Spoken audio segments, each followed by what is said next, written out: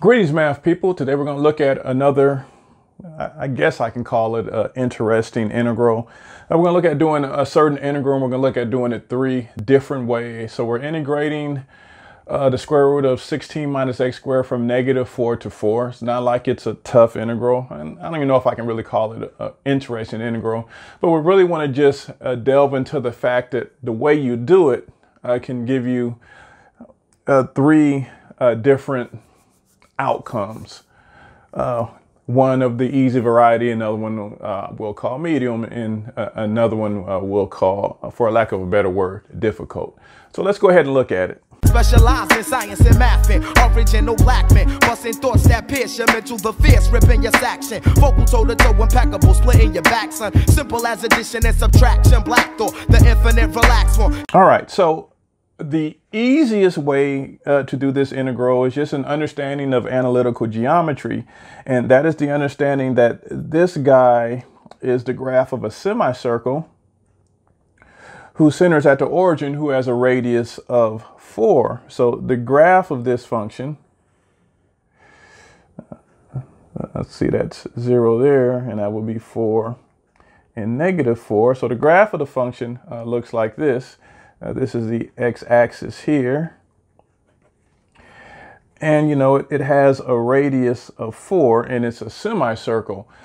So, you know, the area of a semicircle, and we understand a definite integral is just area under the curve. So area under the semicircle, area of a semicircle is pi r squared over 2. And here, r is 4. And so this will be 16 pi over 2. Or 8 pi. So this integral equals 8 pi.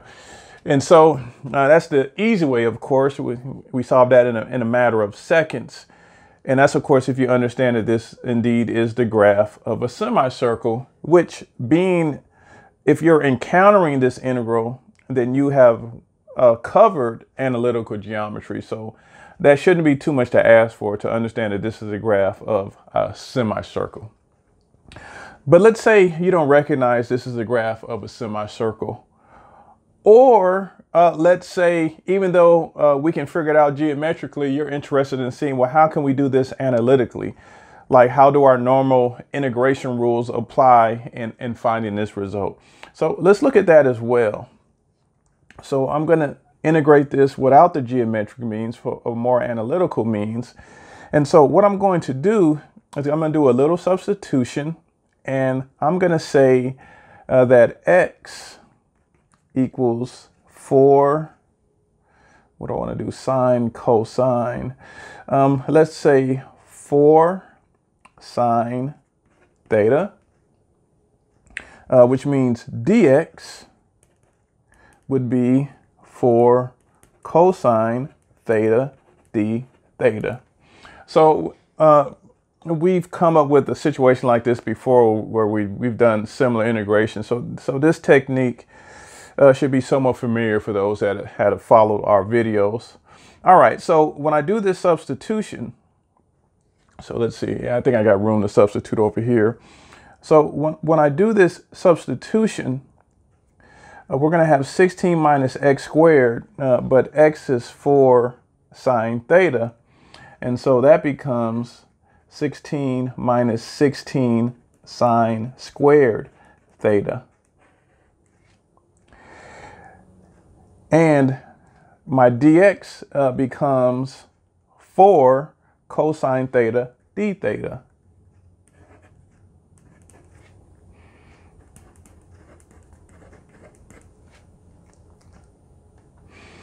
And my limits, so when x is 4, so if x is 4 sine theta, so when x is 4, so what I'm doing is I'm writing this in terms of theta. When x is 4, sine theta is 1, and so theta is the arc sine of 1. So when x is 4, theta would be pi over 2.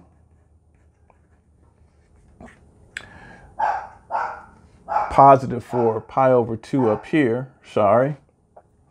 And when x is -4, it's the arc sine of -1. And so that would be negative pi over 2. All right.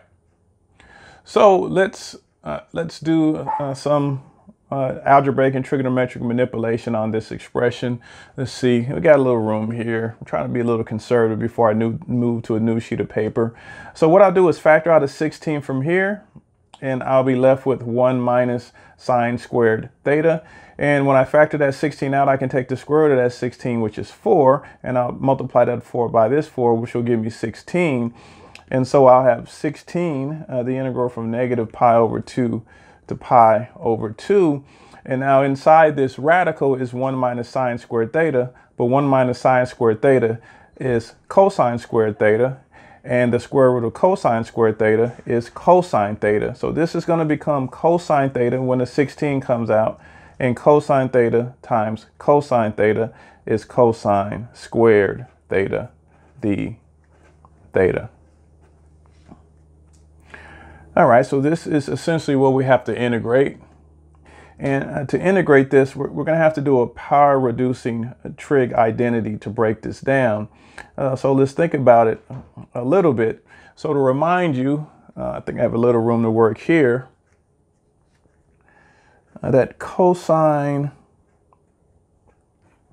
a plus b, but I'll say cosine 2a, would be cosine a times cosine a, that's cosine squared a, minus sine a times sine a, that's sine squared a, and sine squared a can be written as 1 minus cosine squared a.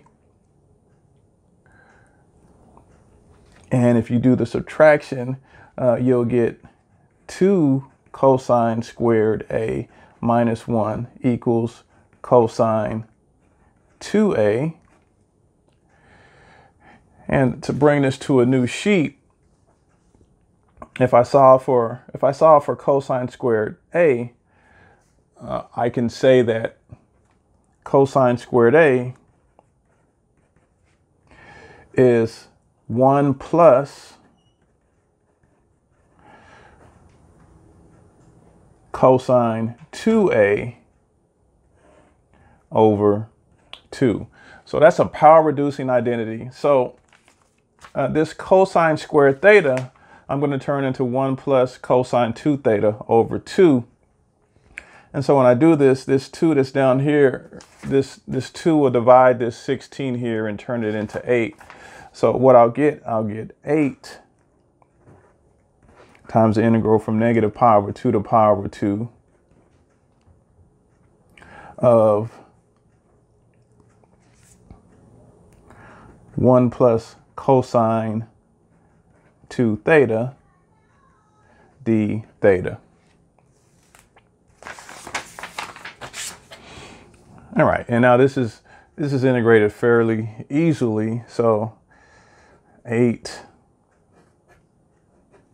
the integral of 1 would be theta. The integral of cosine 2 theta would be 1/2 sine 2 theta. To be evaluated from negative pi over 2 to pi over 2. All right, let's plug this in and see what happens. So if I first plug in pi over 2 for theta, so this will be pi over 2 plus 1/2 sine 2 times pi over 2. That will be 1/2 sine pi. The sine of pi is 0, so that cancels. And then, so there's nothing there. And then minus, now I'll plug in negative pi over 2. So minus negative pi over 2. And then plus, again, you're going to have the sign of 2 times negative pi over 2. That's the sign of negative pi. That's 0 as well. So we'll have 8 times pi over 2 minus negative pi over 2. That's just pi. And so we have our answer, 8 pi. So there, of course, was a little more work than, just recognizing it was a semicircle, but it was fairly doable. and we'll call that the medium. And if you want to get into a lot of work, there's another way of doing this. Well, it's kind of the similar way of doing this, but without changing variables. So let's see if I can go back in time.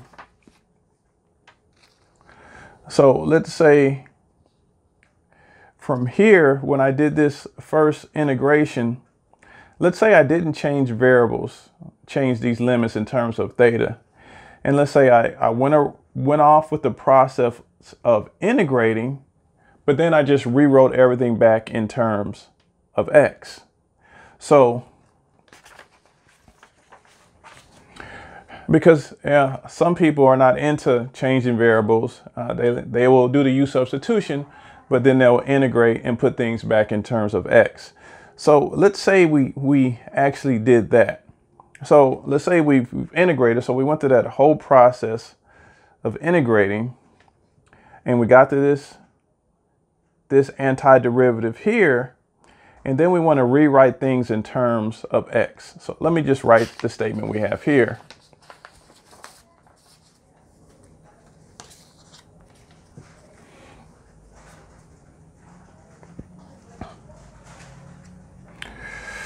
All right, so it's 8 times theta plus 1/2 sine 2 theta. All right, and so I want to rewrite this in terms of x. So I have to remember that the substitution I made is that x is for sine theta, which means sine theta is x over 4. And which means that theta is the arc sine of x over 4. All right, so that will take care of this guy right here. Theta is the arc sine of x over 4. Well, what about 1/2 sine 2 theta, or just about sine 2 theta? So sine 2 theta, that would be sine theta times cosine theta. Well, that would be 2 sine theta times cosine theta. Well, what's cosine theta? Cosine theta, if sine theta is x over 4, and this is opposite over hypotenuse, then cosine theta would be the square root of 16 minus x squared over 4. So let's take a look. So let's say this is theta, this is x, this is 4. If you do Pythagorean theorem, you get that this side is the square root of 16 minus x squared. And so cosine would be the square root of 16 minus x squared over 4. So sine 2 theta would be 2 times x over 4, because x over 4 is sine theta, times the square root of 16 minus x squared over 4. And that 2 would make that 2, and that would make that an 8. And so we'd have 8 times the square root of 16 minus x squared, x times the square root of 16 minus x squared over 8. So let's write all that. So again, this is going to turn into the arc sine of x over 4. And this is going to turn, well, let's take the 1/2. So this was 1/2 times x times the square root of 16 minus x squared over 8. So times 1/2 will be over 16. So what we have, and I think I can fit it in here, we have 8, and then we have theta, which is the arc sine of x over 4. And then we have 1/2 sine 2 theta, which 1 over 16 times x times the square root of 16 minus x squared. All right. And in terms of x, we're going to evaluate this from -4 to 4. Okay. Again, this is the longest way of doing the problem. Now, here's the good news. So we're going to do our calculations. But the good news is when I plug in 4 and negative 4, this expression here is going to turn into 0 because you're going to have 16 minus 4 squared, which is 0, and 16 minus negative 4 squared is 0. So it's going to zero all this out. So really, when I'm doing my calculation, this is the only guy I really have to pay attention to. So let's do it. Let me move it ever so slightly here. All right, so we're down a little bit. So let's say I plug in positive 4 first. Well, I have my 8 here. And if I plug in positive 4, that's the arc sine of 1. That's pi over 2. Minus, now I'll plug in my negative 4. That's the arc sine of negative 1.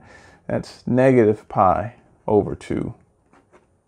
And pi over 2 minus negative pi over 2 is pi, times 8 is 8 pi. So there you have it, the integral of the square root of 16 minus x squared from negative 4 to 4. We showed it the easy way, the medium way, the hard way. All ways were good ways. We'll see you next time. Specialized in science and math, original black men, busting thoughts that pierce your mental, the fierce, ripping your section, vocal toe-to-toe, impeccable, splitting your back, son, simple as addition and subtraction, black thought, the infinite relax one.